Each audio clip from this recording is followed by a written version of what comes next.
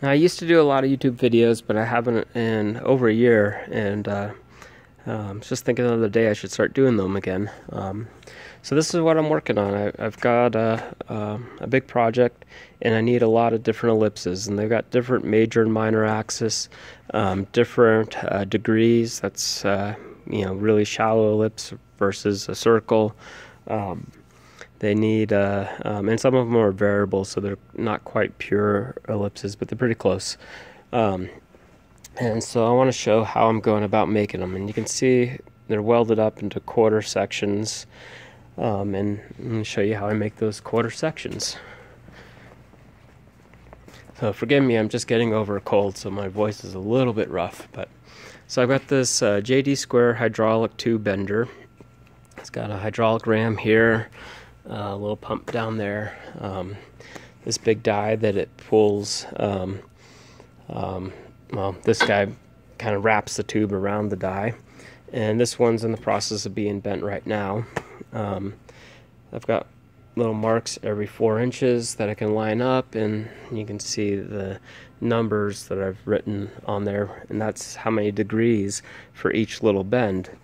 And you can see it's 5 degrees here, and at the end here it's 7. If it was the same amount of bends or degrees per bend all the way through, it'd be a circle, but since we're making ellipses, it changes as you move throughout.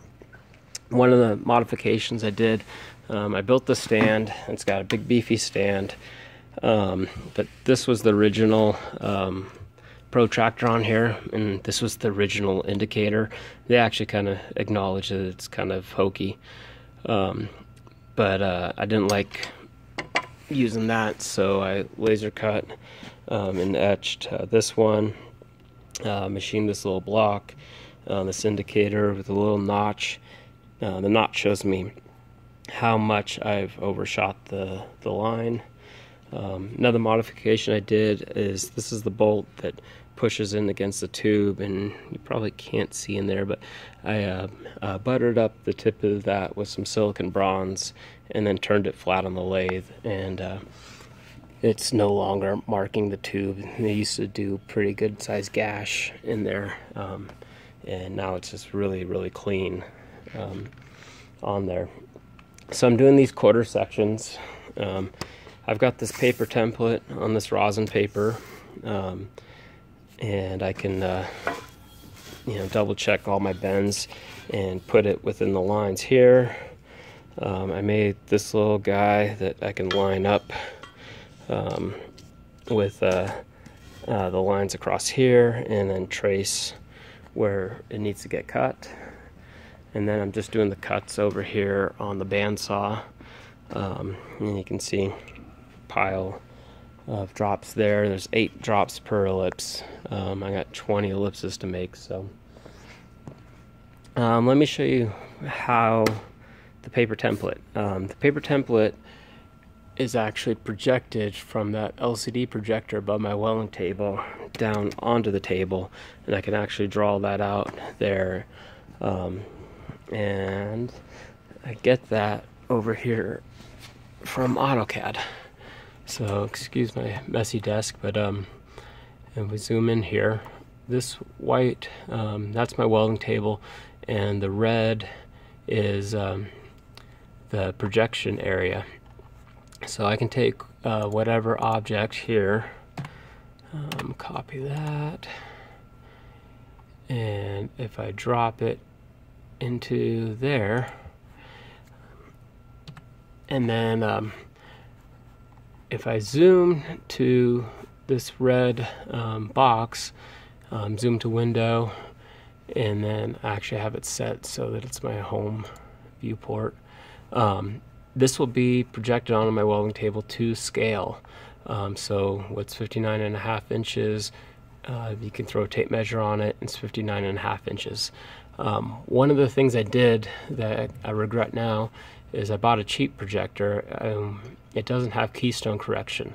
So while the red box allows me to scale anything I drop in here, will come out to scale on my welding table.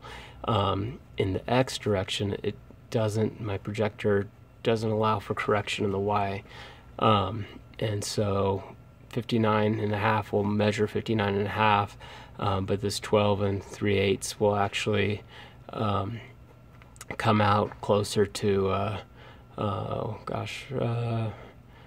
maybe like 13.5 or so. So what I've been doing is tweaking them. This fourth column here, or the first column of 4, is actually that ellipse that's been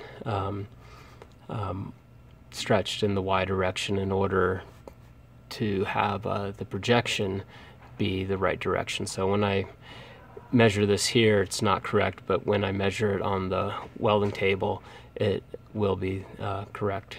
So that's how I've been getting around that. And then as far as the angles go, I just took 4-inch line segments and I just rotated them around and just snapped to intersection and in each little segment around here, and then just went through and found the degrees. And it's been pretty accurate as far as getting the ellipses that way. So anyway, you can see my finished pile, my to-do pile. That's kind of what I've been up to, and I'm hoping to get into the habit of doing some more videos now. And yeah, anyway, thanks for watching.